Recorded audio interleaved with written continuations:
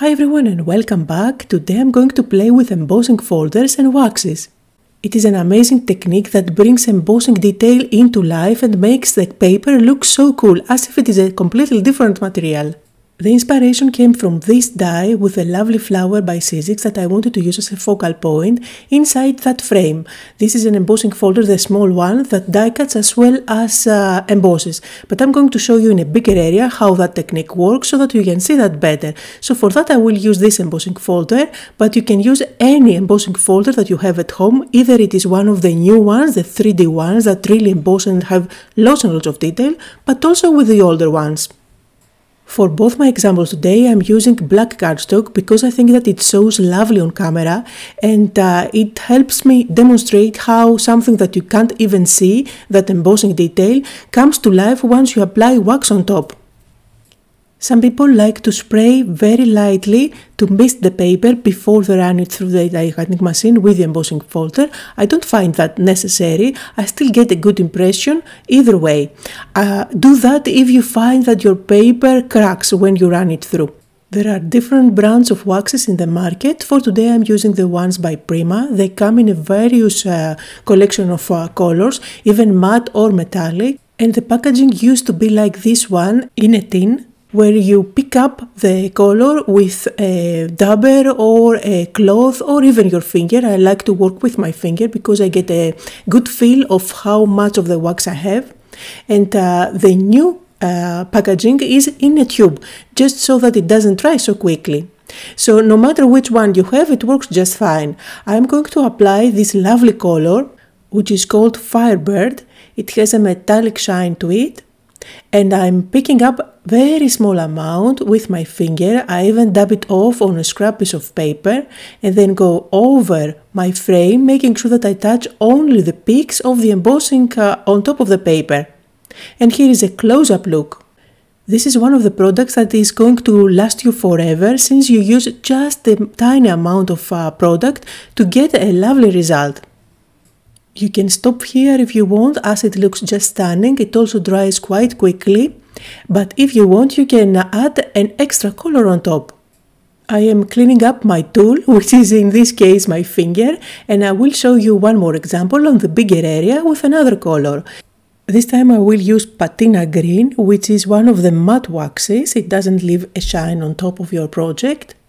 And it really depends what you want. There is a big variety and you can pick your favorite colors and if you want to have a shine or not. I am picking up a tiny bit of the product and I applied that on the glass mat, and then I pick up a little bit and go over the design. Remember that when that wax dries, it's going to be permanent. Also keep in mind that it's always better to go with a very thin layer, just apply it very lightly, and you can even go over it again and again to build up the color, rather than go from the beginning with a blob of that product on top of your project. It's not going to look okay and you will not be able to remove it. So just go lightly with a little bit of color and build up more layers if you need so. I absolutely love how it brings out that detail from the embossing folder on the paper, and if you want you can change up colors and you can add a second layer on top as long as the first layer is completely dry so that you don't mix up both colors. Here I'm going with old silver and this is a metallic wax, and I'm going to apply it even more lightly than the first layer, so I'm only picking just a few areas here and there. It's really going to make a huge difference. For my project today I will use the frame to create a card, and I'm keeping this lovely background for another card in the future. If you want to check out which embossing folders I use, these are both by Sizzix by the way, you can find them linked down below. And now let's make a card. I will use the Bloom Sizzix die. It comes with many dies in the set that you can group, so you get dies to create the leaves, you get dies to create the flower, etc. For this project I will use only the buds as well as the leaves, since I need smaller delicate elements to fit inside my little frame. Now this Sizzix die set is designed by Holtz. It's one of his Colorize collection, so you get many dies that you can cut out from different colored cardstock and you build one on top of the other, which is going to bring the image to life by using different shades of color. So at the back it is marked what color you want to use. It's just a suggestion. If you want, of course, you can use completely different colors. But for the leaves, for example, it says black, which I am going to die cut the main image from, and then it says green 1 and green 2, which is exactly what I'm going to do. When you run it through and die cut everything, you will find that the images do have indentations, so you know exactly where you are supposed to stick the other layer on top. For the leaves there are only 3 layers. I started with black, then went with darker green and then the lighter at the top. It is a super easy system that you can use your scrap piece of paper to work with, and it really brings the images to life without having to do any coloring. You do coloring and shading with your cardstock. Another way to go is to die cut everything from white cardstock if you want, and then you can use your markers to color each and every one of the layers. Now I am putting together my buds. Again, I used another color of green for the base and a couple of colors for the top. I went with pinks for my flowers, although in the packaging these are yellow, and at the back of these dies you will find yellow 1, yellow 2, but this is just marked like this, so it is a reference for you to be able to understand which die is which. So for my card today I'm going for a vintage look and feel, especially since I have this lovely frame, and when I am going for a vintage look I cannot stay away from my distress ink, which is vintage photo of course. I'm inking up the edges of the leaves as well as the flowers just a little bit to add a touch of that brown here and there. For the back of my frame I want to find a pattern paper that has some text on top of it, and I'm going through this old ETCETERA 8x8 pattern paper collection. I have this for years and I keep using it again and again. I'm going to place the frame on different areas and just audition how it looks, and I decided to go with this one here, which I'm going to cut out. I want my frame to be slightly raised so that I can tuck in behind easily the flowers and the leaves. That's why I will use a thin strip of my foam tape. I'm going to peel off the backing, and this way I will be able to bend it easily all around the frame. And now I can place it on top of my background. I will use my Deckle edge trimmer to cut out a panel. The edges really add to that vintage look that I am going for. If you don't have such a trimmer, you can just cut out a panel and use your scissors around the edges to add some distress look. I will also ink up the edges again by using vintage photo, and I go with the original distress ink, not the oxide one. This way both my flowers and leaves as well as the panel have a touch of the same color, so it helps to bring all the elements together. I'm also smooshing a little bit of ink on my glass mat. I'm going to spray some water and then add some splashes on my panel.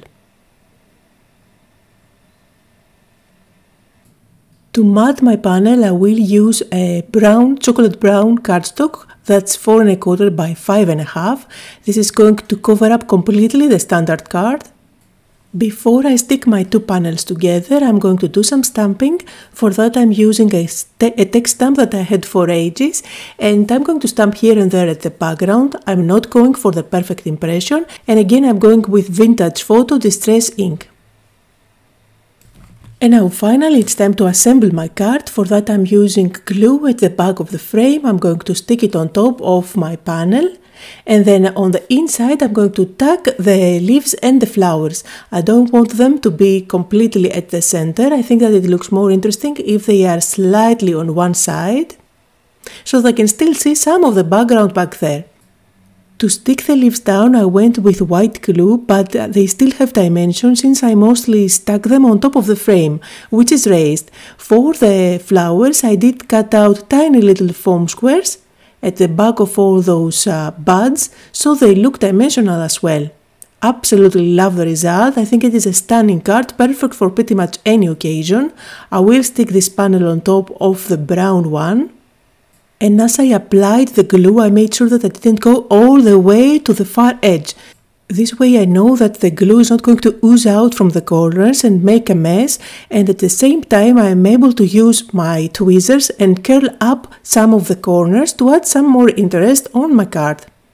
And of course many of the things that I do are an afterthought. I don't plan the card from the beginning, but not having the glue all the way to the far edge, I did have the opportunity to do that little detail on the corners, which of course you can do on your panel before you stick it down.